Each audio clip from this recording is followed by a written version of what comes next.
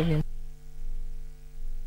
Well, good evening. So tonight we're going to be putting matters of the status of the country in regard to cancer prevalence. Statistics indicate that at least 9 persons women especially, lose their lives on account of HPV, that is cervical cancer, while 9 out of 10 those who contract or cervical cancer actually succumb to the disease. Tonight, the status of matters of cancer are going to be put into perspective, and our guest tonight is none other than Dr. Miriam Mutebi, who is the chairperson of the Kenya Society of Hematology and Oncology, abbreviated as KESHO. Thank you very much, ma'am, for your time. Thank you. Let's start out from there. Let's know, where are we as a country when it comes to cancer prevalence? So I think one of the first things that we do need to keep in mind, Regina, is we are actually in the middle of what we call a syndemic, which is basically a constellation of very many different pandemics. We've just recently come off the COVID, and we're seeing an emergence of both non-communicable diseases and cancer especially. And if we look at data from the recent Commission on just cancer in sub-Saharan Africa, what we do see is that over the last 30 years, our numbers have doubled. And what should be more alarming is by 2020, if we look at the numbers, we saw that 500,000 Africans died as a result of their cancer. And what should really give us a call to arms is that if left unchecked, this number is likely to double by 2030.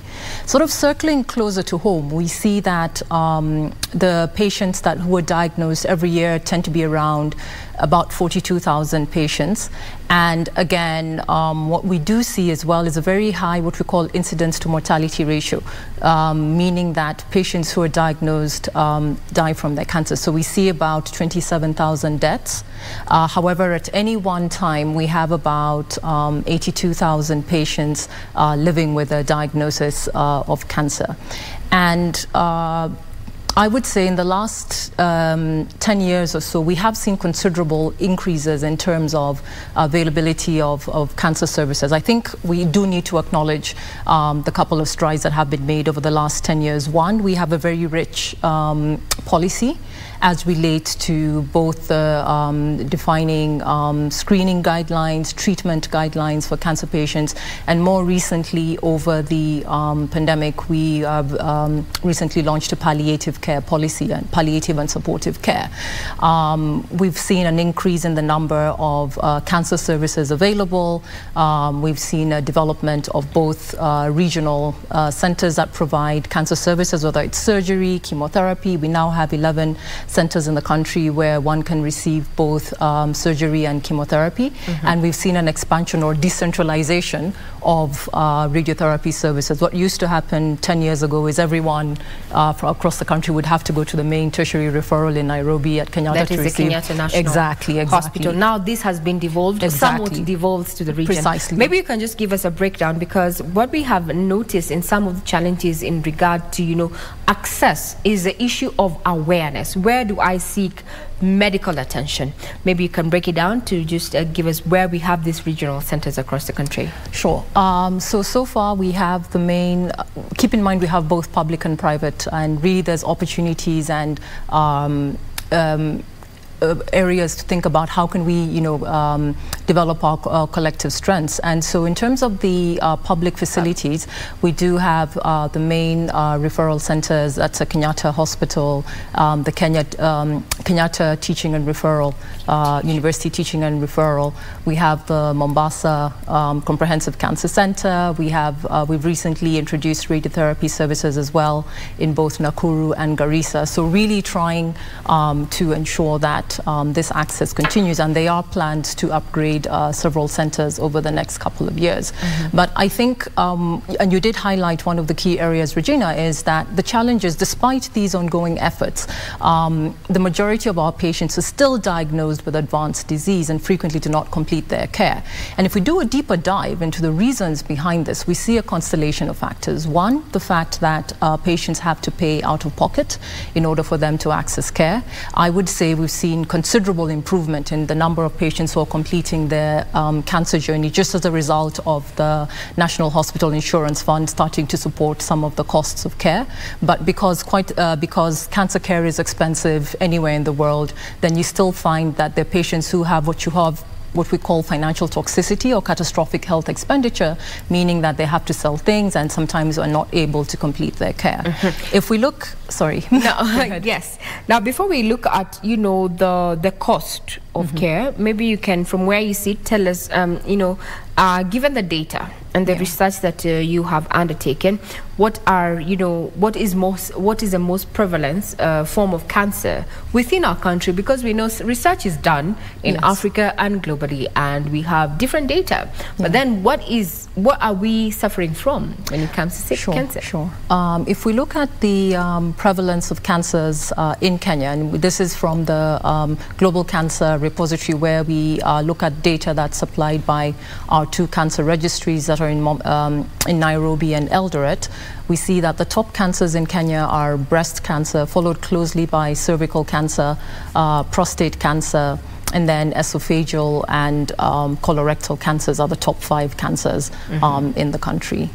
Okay. Of course, we do have underreporting because we don't necessarily have a national cancer registry, but those are part of the ongoing efforts that are being done by the National Cancer Control Program and the cancer registry team to ensure that we're actually able to capture a true sense of what's going on across the country. Now, talking about capturing the true sense of what is happening on ground. Let's talk about research, because without research we'll not have the requisite data to help us come up with policy as well as also interventions that are tailor-made for the country. What do you think? Have we done enough to ensure that we have localized research that is going to influence treatment of cancers that are prevalent in the country? I think, Regina, we're just merely skimming the surface. We're looking at some of the data that we did really more on a global level, looking at where do we lie in terms of cancer research. And what we realized is that if we look at a continent, Africa as a continent, we see that we are only, sub-Saharan Africa that is only contributing, cancer research specifically is only 8% of the burden of the bulk of research that's coming out. And then we break it down further, we're saying in sub-Saharan Africa, we're only contributing 14% of that research. Now, sort of driving closer to home, we see that we're definitely having we've done some preliminary data and looking at just over the last 12 years how much research has been generated, and what we've seen is that we've had about 700 publications, which is just really looking at research and dissemination of research. We've seen around 700 papers roughly. What should at least give us a bit more drive is 40% of those have been had a Kenyan author or a researcher. However, only 91 of those papers were prominently, like I would say, Kenyan driven, meaning that we are deciding on the research questions and the research topics. But that really speaks to the underlying problem, which is a lack of funding and development in research. So are you saying it is not enough, that we're not contributing enough, or we are not investing enough as a country towards research that is tailor-made for us when you talk about matters of cancer, Dr. Hari? Absolutely. I think we're only starting to see an increase. One, I would say, let's acknowledge one, if we look at what's happened over the last 10 years, you would say, if we looked at by 2007, we had about 9 papers on cancer.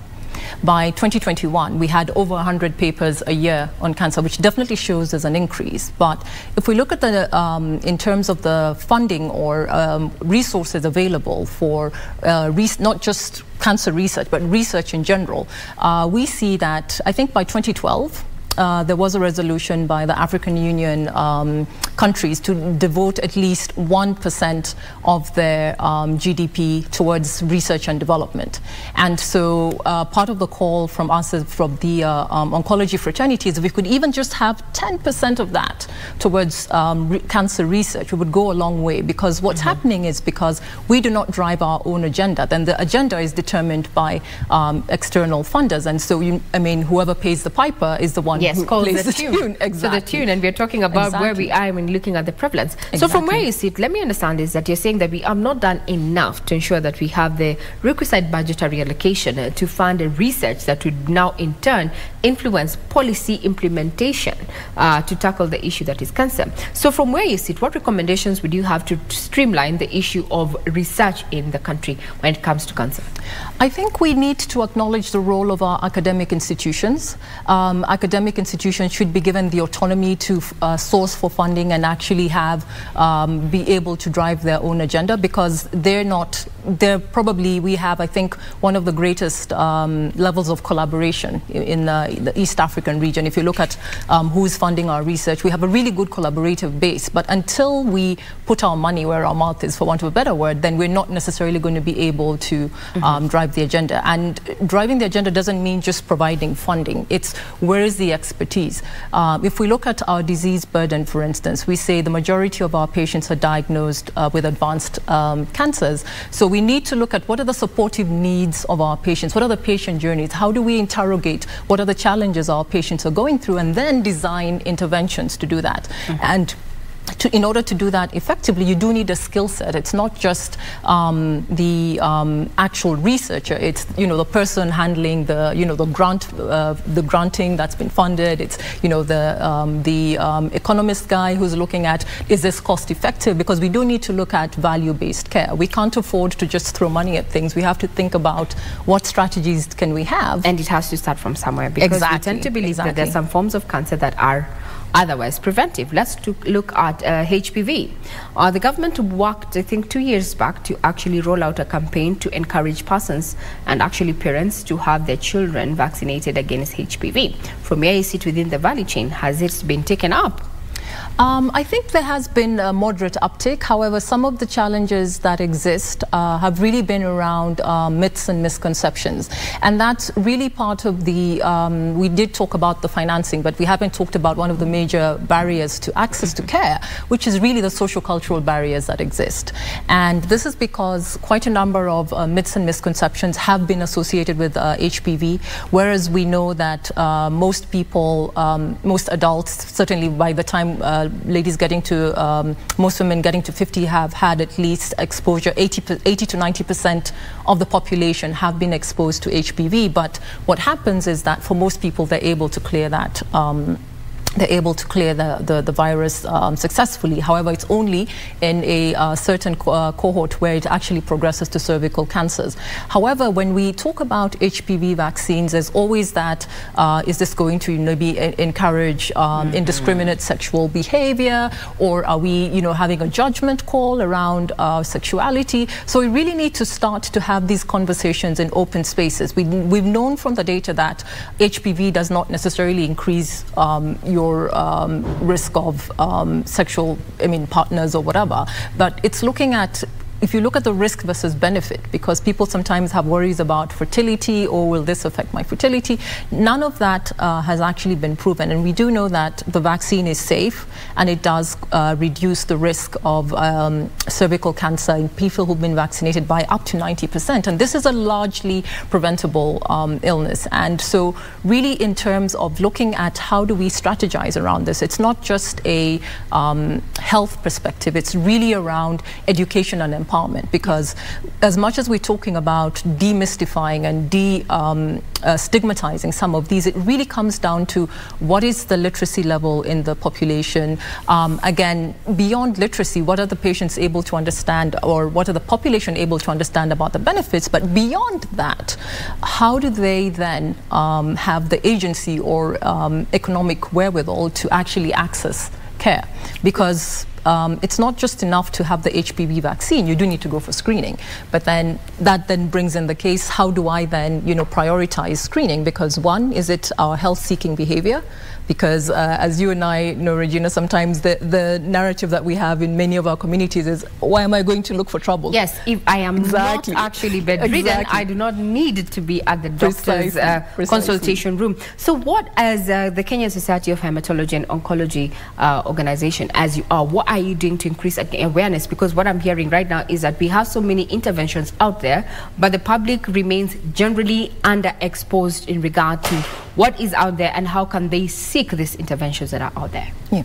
What are you doing? So the Kenya Society for Hematology and Oncology has been working closely with the National Cancer Control Program, and this has been basically as part of supporting the technical working groups. This is around defining guidelines and guidelines for treatment, guidelines for screening, guidelines for supportive care, but also looking beyond that to how do we then educate, because one of the barriers that we haven't talked about as well is the health system itself, where we know that on average patients will see 4 to 6 healthcare providers, Regina, before definitive diagnosis of their cancer is made. So it's really about thinking about our broader communities, even before we go to the lady on the ground. We do need to make sure that if she's able to go to a health system or a health center, the physician is or healthcare provider should be able to actually identify what she's ailing from the onset. Absolutely. And talking about accessing that particular medical facility, we are currently going through the budget making process. Yeah. Is this an avenue in which Wanjiku, or rather the citizenry, can actually use to implore the government to bring, or rather to come up with policy regulations that are going to bring the cost of care, cancer treatment and care down? Is this an avenue that the citizenry can explore? Absolutely, absolutely. I think there's an opportunity for, I would say, collective. This is really a call to arms for everyone, because we all have opportunities to make a difference in our patients' lives. And sometimes we think about advocacy as just talking about, increasing the funding, but it's all these different aspects that exist.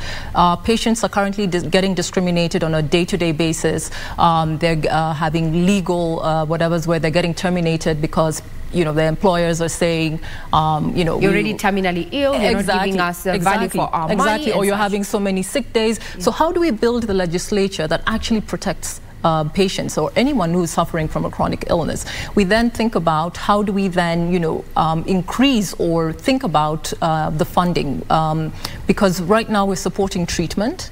We're not necessarily as invested in supporting the screening aspects. And whereas we're saying it's not an infinite kitty, but how do we start to think collectively? Where are the economists when we need them? Where are the clinicians who can all come together and sit down and say, let's have a conversation around how we can provide value-based care, which is not only quality, but it's also cost-effective. And so there's definitely different avenues that we can push.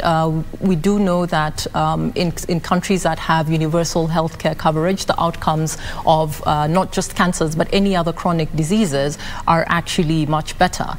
And so if we're thinking about how do we mobilize, how do we push for change, because it's not just, sometimes we think about let's push for cancer, let's push for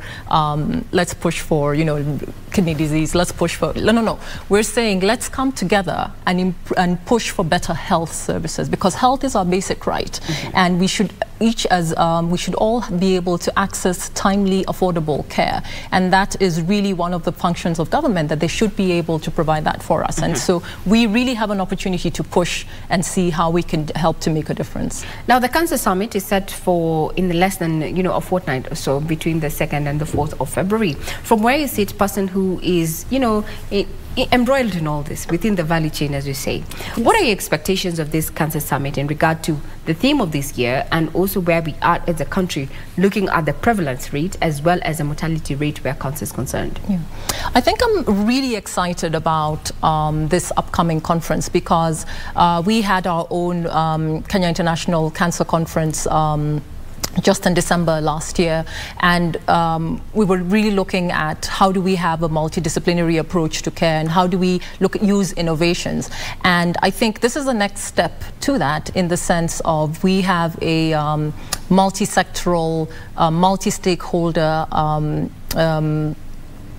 audience or participation, and people who you wouldn't traditionally think about in the sort of health space. And so you're looking at how do we get, as I was saying, the economists on the table, how do we get the manufacturers, because we're saying cancer care is expensive, drugs are expensive. Why aren't we manufacturing our own? Why aren't we manufacturing our own health commodities? What are the innovations and technologies that we can use in order for us to improve care? And so it's really having that conversation where the education is, because unless we educate our women and girls, and teach them you need to have agency over your body, you need to go for regular screening, you need to get a vaccine, they're not necessarily going to be able to have that conversation. So it's really around how do we get the whole community, as it were, and of course the financiers, because at the end of the day this has to make financial sense, and we have to think about how do we develop sustainable models. And so that's really the ethos of what we're hoping to achieve. So I know it's shooting for the stars, but I think just having that conversation and really having that continuing engagement is really going to go a long way towards us trying to solve some of our problems.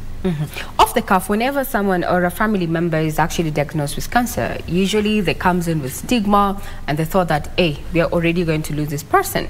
But from where you sit, I know you're a medical practitioner, you're an oncologist and such, and tonight would want to assure Kenyans. The question is, do we have the requisite capacity in terms of equipment, in terms of medical, in terms of drugs, as well as human resource to actually cure or treat cancer locally without having to think of, hey, I'm taking my person to India, I have to do a Harambe because this person needs to seek medical health out of the country. Do we have the capacity to treat cancer here within our borders? Absolutely. I think as I said, over the last 10 years, we've definitely seen an expansion in services. One of the things as a breast cancer surgeon and a cancer researcher as well is has been that, as you said, the stigma around cancer equals death. However, we do know, and this is why we're really trying to push the preventative care agenda, is that cancers, if detected early and treated appropriately, are just like any other chronic illness. And not only are they treatable, they're potentially curable. And so the real drive is for early detection of our cancers. If we're able to pick them up early, we're able to do less aggressive treatments, and which of course is going to have less financial implications. So definitely earlier cancers are easier and cheaper to treat. But then let me throw the spanner in the works. Yes. I go to the consultant, a physician, because that's where we start. That is our point of entry. But by the time I actually am diagnosed and told that, Regina, this is X, Y, Z, you're in stage 2 to stage 3 of cancer, I have been going through these screenings and seeing these physicians, but they're not I'm trying to avoid the word, they do not have the requisite capacity to tell me exactly what I am suffering from. I find myself over 2-3 years, I have been visiting this particular practitioner, but we have been treated for a different ailment altogether. Absolutely. So how do we rectify that? And so that's part of one of the areas that, as I said, as the Kenya Society for Hematology and Oncology, we are working hard to try and ameliorate, because what we do realize is that the skill sets exist, but before the patient gets to the oncologist, there's quite a number of barriers. And so it's looking at how do we strengthen our primary healthcare physicians and healthcare providers. And there's been lots of concerted efforts, not just from KESHO, but also from the National Cancer Control Program to train community healthcare providers, community healthcare physicians on the common signs and symptoms. We've now tried to incorporate innovations to that, where there's now M-Saratani, there's apps, there's, if you have bundles, you get online or download it to look at what the common signs and symptoms. But then also beyond that, it's looking at how do you strengthen the system, because as soon as you pick up a diagnosis, and what are the patient referral pathways, and that's what has been critical in trying to figure out. Strengthening that is going to be critical in ensuring that patients access timely and affordable care. Now, in one minute or so, let's bring this to a close. From where you sit, what do you think we need to do different to actually, stem the prevalence of mortality when it comes to matters of cancer in the country? Dr. Ari. I think that has several levels, as it were. But from a policy level, we do need to really push for early detection and prevention and early detection. From a community level, we do need to raise the awareness, not just among healthcare providers, but also the community around the basic signs and symptoms. But then from an individual level, we do need to think about how do we change our own health-seeking behavior. Somebody made the remark that for those who drive, that we treat our cars better than we treat our bodies.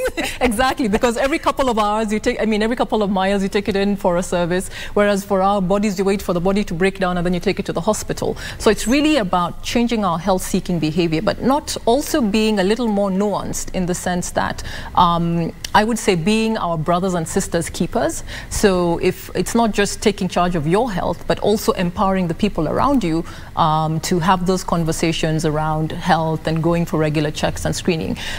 In terms of decreasing a risk from a personal level, we do know that diet and exercise do go a long way towards not necessarily preventing, but definitely minimizing the risk. So I would say these preventative lifestyle strategies, diet and exercise, screening where appropriate, and again, really just moving the community along with you will definitely go a long way towards us trying to shift the narrative. Very well said. Our guest tonight has been none other than Dr. Miriam Mutebi, who is the chairperson of the Kenya Society of Hematology and Oncology, abbreviated as KESHO. Her word tonight is that we need to change our health-seeking behavior as well as think preventative rather than, curative in regard to matters of cancer. That brings us close to a conversation on cancer tonight, given that we are expecting to have a summit, a National Cancer Summit, to be held next month between the 2nd and 4th, where various stakeholders are going to be converging to talk about, the cancer burden and the interventions therein. Thank you very much, ma'am, for your time. But now let's cross over to matters sports. And I know if you're not